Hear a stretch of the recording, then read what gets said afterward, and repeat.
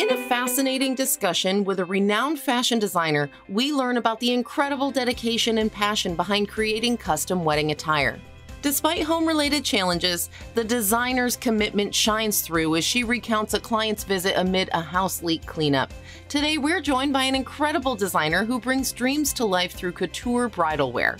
Picture this, a determined and resilient bride cleaning up a home leak before heading in for her interview. That's the kind of spirit we're diving into today. From humble beginnings of sketching as a child to mastering the art of fashion design, our guest's journey is nothing short of inspiring. She stumbled into the bridal world with a background in hotel uniform design, crafting custom pieces that resonate with each client's unique personality. Let's uncover the magic behind her process and the secrets to finding the perfect gown for your special day. Well, you're getting ready to get married in a few months, and you need to find something to wear. And that is probably one of the best parts about getting married, especially if you're a bride, okay? But you're thinking, what do I want? You're looking through all these magazines and you see all these different styles. But you know what? You get over to the place that you're looking at for dresses, right? The bridal shop, and they sometimes don't look the best on you. What are your choices? What do you do? Did you know that over 68% of women that get married spend on the average a little over $2,000 for their wedding dress? This is a common statistic that I just looked up not too long ago, according to what you read on the internet, if that is true. But you know what? I have somebody here today that you're going to just love speaking to her. I've known her and her husband for about a couple of years now. They are here in Las Vegas, and she is an actual designer of wedding couture. If I said it wrong, I apologize. However, we're going to talk about designing your own dress that fits for your body, but also the misconceptions about having something personally made for you.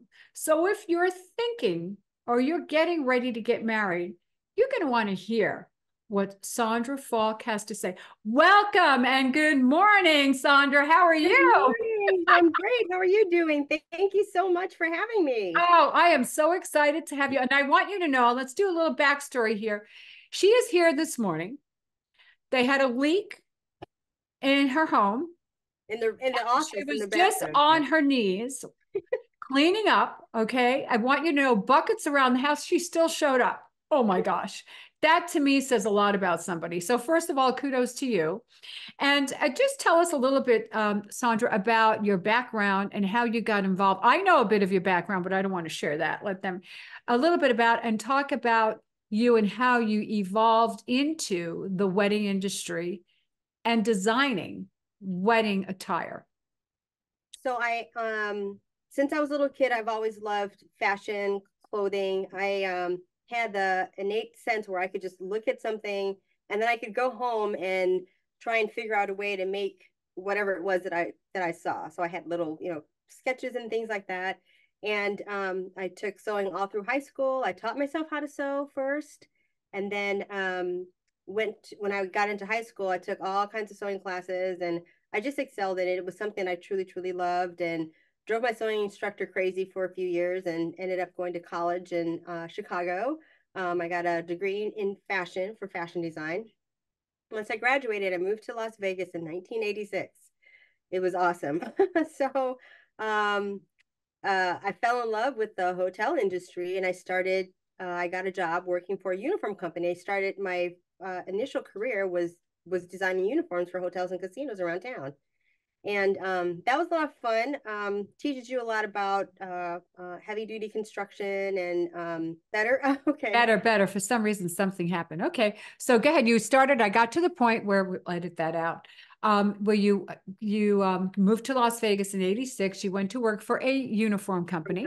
Yeah, started designing uniforms for hotels and casinos up and down the Strip, Laughlin, Reno. Traveled when the riverboat started. I did designing for casinos that had riverboats on the water and stuff. And then one day, an executive that I worked with, we've been working together for like 3 or 4 years, was getting married. and she was actually going to go and rent a wedding dress. I'm like, oh my God, you can't do that. And I'm a pattern maker and a designer. I can probably design something really cool for you. So that was like my first introduction into the wedding field, because I'm used to working with 65-35 poly cotton, 100% cotton, polyester. And so now I was able to use really beautiful, refined silks and fabric and lace, and I just fell in love with it. So it had always been on the back burner. And then once my husband graduated from college, UNLV, with his hotel degree, we moved. Like every 5 years, the man was getting promoted, and so we would have to move. And so I would, the fact that I had built my business, I could take it with me anywhere. Being a designer, you can design clothes in any state that you are. So we moved around a bit, and each time my business grew and grew and grew, but I really wasn't heavily focused on bridal until we moved to the East Coast. And a friend of mine that is a prominent bridal designer, we went to school together, and I went up for a visit, and he goes, you're really creative, you should really try your hand at bridal stuff, and just do a line and see how you like it, see how it comes out. And I'm like, okay, great. So I went to the textile show. I ordered up some beautiful silks and Mikado and lace and all of these wonderful, wonderful textiles. And I created my first line. I went to market in New York. I sold to a couple of stores, and that turned out really, really great. But I was finding that there are a lot of people that really didn't want what was in the store. They kind of danced to their own beat, and they were really looking for something unusual that better suited their personalities. And so I started designing a lot more custom pieces that way. And it's just evolved into people, searching me out and finding me because they want something different. And I've seen some of your designs, and they're absolutely gorgeous. And it's not just limited to white bridal wear, because there's so many different types. People want cultural designs depending upon their background, their ethnic background. So I was speaking to a friend the other day. She was talking about a story. I think it was either pre-World War II. There was a woman that was a designer of wedding dresses, and she used to interview the bride. And if she thought the bride was on the right path, she used to sew a charm into the wedding dresses. Are you familiar with that? Yeah, I've That heard story? Really yeah. cool. And she was sewing any charms, and the charm would be that if she felt that your marriage was going to last forever, it was like a good luck charm. Right, exactly. Do you have That's anything like great. that you add on to your designs? Well, I'm Catholic, and so I get invited to a lot of weddings, and I can't always go. And so each time I design something special for one of my brides, I always name the dress after a Catholic saint that has a similar kind of vibe as the person that I'm designing for. So in a way, it's a way that I can give them a little bit of a blessing, kind of, sort of. And all of my bridal dresses in my studio, they're all named after Catholic saints. That's the style number. I love that. I'm Catholic, so I understand, but I think that's pretty neat that you do that. That's fabulous. Yeah. So let's take a moment and talk about what is going on. First of all, when somebody comes to you, okay, how do they find you, first of all? I mean, I know you're on certain social media platforms. So where are most of your clients coming from? Are they based here? Are they out of state?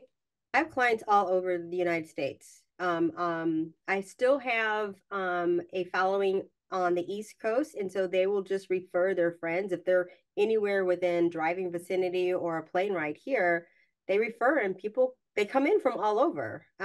So they will Google our name. They can find us through Google. We get a lot of clients through our Google page. So yeah. They search out those keywords. Huh? Yeah, they search out the keyword couture, custom made, custom fashion designer, bridal designs, and then our website comes up.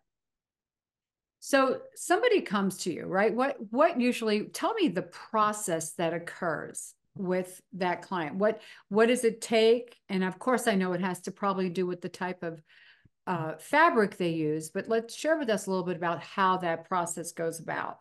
So when a client calls, they get Steven and he gets all of their basic information. They set an appointment date to come and just have a consultation, and we just sit on my big red couch and like you're in your living room, and we just have a conversation about life and what they're really looking for. And as a designer, your job is to really listen to what the customer is telling you about what is going to resonate with them and what they really need.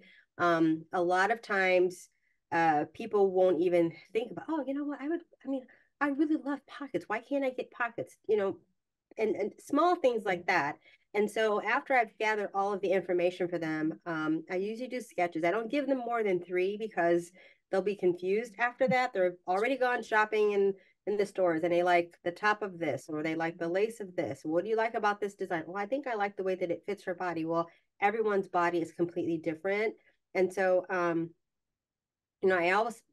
make sure that I give them choices of things. And so that I'll do a sketch presentation for them. They'll come back and they will look at the illustrations front and back. They'll look at, touch and feel all the fabrics that I have, the textiles that we were going to use to construct and create the design for them.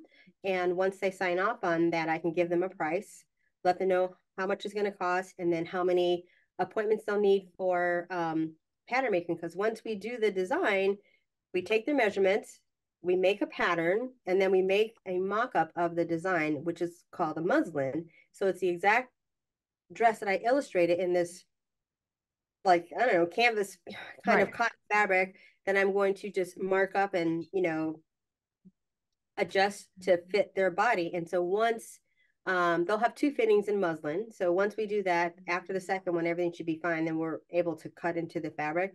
They'll have 3 or 4 fittings depending on the construction of their bridal gown. And then on the final fitting, I always tell them, bring your shoes, your jewelry, your bag, so that we can like style you and exactly the look that you want the morning of your wedding. I mean, it's like, it's a really fun process. And to see the evolution of the client from the first time they come in to when the dress is finished, it's absolutely amazing. And it's a wonderful experience. I bet it is. I mean, do they bring other people in? Like we've seen all these shows, right? Say Yes to the Dress, which I think really focused on the actual experience Right. of going out and looking for a dress. Do they do that, bringing family and friends? They'll ask me. I mean, I don't like to have more than like 4 people at a time because, and then I have to remind the people when they're coming, the guests of the bride, of the client, when they're coming in, that this is all about her. This is not about you. This is something that she's picked out. And so I want you to be very respectful of her wishes. And so, I've had people that have not complied and they were not welcomed back because it's about her, That's so true. How many times, you have a loving mom, right, that really wants to see her daughter in something that looks like Cinderella, but she doesn't want that. She wants something that's very sleek and elegant.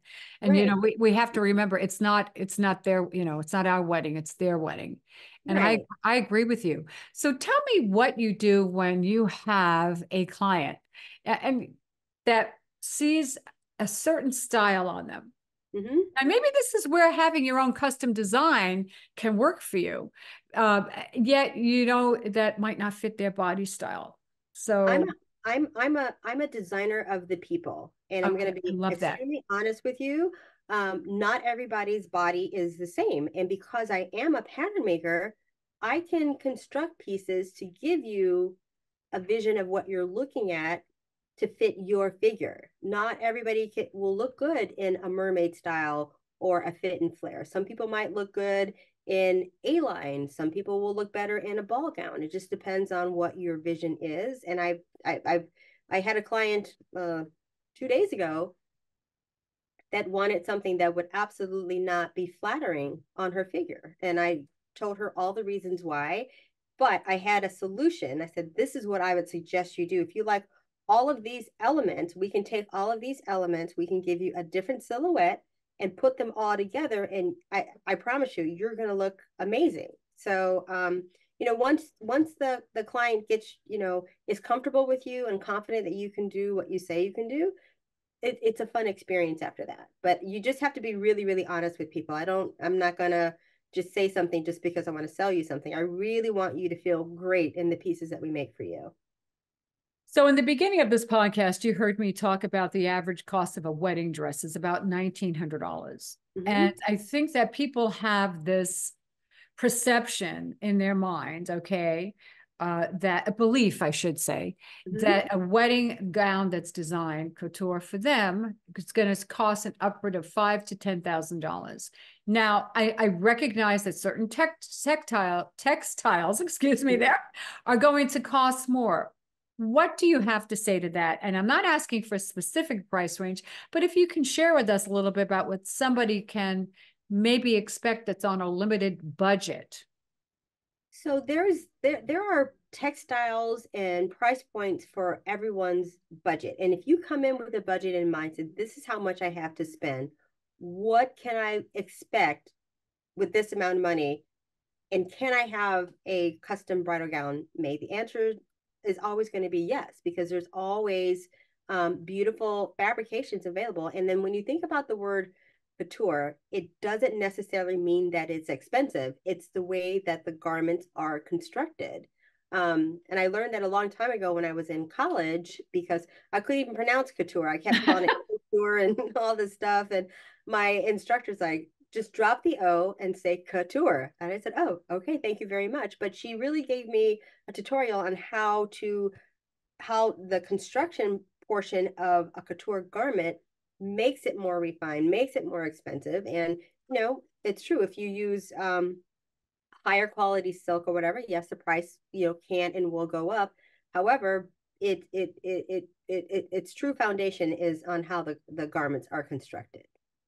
So, yeah. Everybody can have a custom bridal gown made. What trends are you seeing today for 2024 coming up with the clients that you have as far as colors, design? Well, my clients and we don't follow trends. We make the trend. Love that. Okay. Yeah. We don't mainly because, like I said before, not everybody's body is the same. And just because you see something that's visually appealing in a magazine doesn't necessarily mean that if you buy that or you try it on, the whole image of what you viewed in your head is going to translate onto your body. And, to not create disappointment for people, it's like, if you like something about an image that you've seen, write it down, take a picture of it. If you like the bottom of the dress, if you like the top of the lace, if you like the trend now where everything is practically nude and there's lots of boning and things look like they're falling off of your body. For someone very, very small and petite, that would be wonderful. But someone that has, a large bust, it's very difficult to translate that design to fit their body in that image that they've just seen. So, yeah. Interesting you say that, because the other day when I performed a wedding ceremony, I had a bride came in and she was just so uncomfortable because she had a strapless gown. She was a little, large busted, and she was having problems. Fortunately, we had double-sided tape, but had she maybe taken the time to have adjustments made wherever she bought the gown or she had made, would have made a big difference. Because you know what? There's nothing worse, right, than not feeling comfortable in your wedding gown. Exactly. And then, like I tell brides, when you buy a wedding dress and you're in the store, the dress is going to be big on you. So the salesperson is going to take the back of the dress and they're going to clip it, which means they're going to put a clip at the top, pull one at the waist, and maybe one down by just above your butt. And they're going to pull the dress in. So when you're standing there looking at yourself, a strapless dress, oh my gosh, this is great. It's beautiful. You think that you have coverage, but it's a strapless dress, which means it's going to sit low on your body. And then sometimes when the dresses come in, they try on their actual dress, like, oh my gosh, I didn't realize that this was so low. I don't want the priest looking down at my bust when he's, giving me my, I'm trying to get married and stuff. And so they come in panicking because they want coverage, and that's why they're always pulling up their dresses, right? So I always tell them, when you're in the store, tell them not to clip it so tight. Tell them to, if they clip the dress, to clip it right where the waist sits, because then you'll see how low the dress is cut and whether or not you want that style or you want to have a piece, I call them modesty panels put in. You can all do all I love that. Yeah, absolutely. So now let's just take a moment here, because I know you work on bridal attire, but let's talk about somebody else coming in. I know you're not just limited to, producing and making bridal gowns. No, we design and construct everything from leather pants to wedding dresses and everything in between. We work with fur, we work with feathers, we work with copper, like brass. There hasn't been anything that we haven't been able to make. And that's what I love about what we do. As pattern makers, we can make patterns for all types of garments. So we do beautiful coats and fur and suits for ladies, business attire. We make killer pants, make everybody's butt look really, really good. So yeah, we're a universal designer. So I'm not strictly a bridal designer, but can I do bridal work? Yes, I absolutely can. Yeah. I love that. So anything on the horizon for you that you'd like to share with us before we sign off soon? Because this is this is an important day in a bride's life. I mean, some women, and I'm going to use women in particular, I'm not trying to be gender, have dreamt of this special day for a very long time. So. Right. You have people with I call them like their books that they keep all their whole life in. And the wedding dress is something very prominent in their life. And you can have what you want if you want it. Like if you have an image in your mind of what it is that you want for your wedding, your special day, you can absolutely have someone custom make it for you. You probably won't find it in a store because of all of the components that you want in a dress, but you can have someone make it for you. So if that's something that you truly, truly want in your life, then I tell people do it. Just go ahead and do it. The same amount of money you'd spend to go buy a dress, and then you have to have alterations to it. You could have somebody take your measurements, custom make the dress for the same price. You just said something that's so true. When my daughter got married almost 12 years ago, we went over to David's Bridal. We bought a dress. It was about $500. It was that much to have it altered. Right. So right there, you're at $1,000. So you're 100% right. And people don't realize when you have it, it's already made for you. It makes all the difference in the world. Gosh, I want to thank you so much for your time. And I'm going to also put the links in the show notes of how people can find you. And it's Sondra Falk Couture. And which in Las Vegas, Nevada. But you know what? Anybody, even if you don't live in Las Vegas and you might be going shopping someplace else, take what Sondra said, because she gave some really valuable information, just like the information on the clip. Don't have them pull it on the bust, have them pull it on the waist. So that way, if you are wearing something strapless, then when that dress comes in, so you're saving yourself a lot of headache and anxiety. And there's nothing worse. And I see this because I've done quite a few wedding ceremonies where a bride is not comfortable in her gown or her dress. And that's important. So definitely. And then I love the idea of you naming your dresses after the saints. I love that. I love that. So I want to thank you so much. You go have a great day. Everybody that's listening, go have a great day. And remember to spread love. Have a great day, everybody. Thank you so much.